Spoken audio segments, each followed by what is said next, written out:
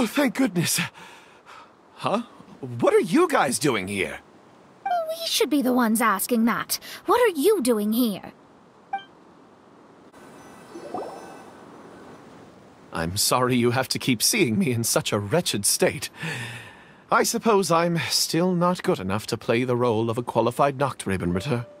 Play the role? I'm ashamed to admit it, but I'm not a real knight. Rather, I'm a new actor who recently landed a job to play the role of a knight in a theater troupe. That's not really something to be smug about. Ah, well, you see, that's where you're mistaken. Theater is an essential part of Immernachtreich's culture. A fantastic theatrical performance is the greatest tribute we can pay to Her Highness.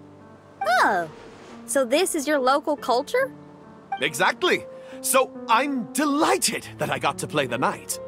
Why does the princessin enjoy the theater so much? Her Highness once said, "Celebrate me by staging a play in the wilderness. Bow down to me and bring me beautiful dreams in return for everlasting glory within the eternal darkness." I believe it is because Her Highness appreciates true art and can also sense emotions hidden deep within the souls of humankind. The crystallization and sublime expression of emotion is the heart of theater. People who truly understand theater always have a beautiful, sensitive heart, filled with a rich array of emotion.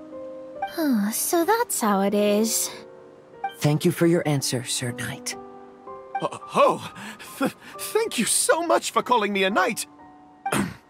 So, basking still in this honor, I will be off to my battleground.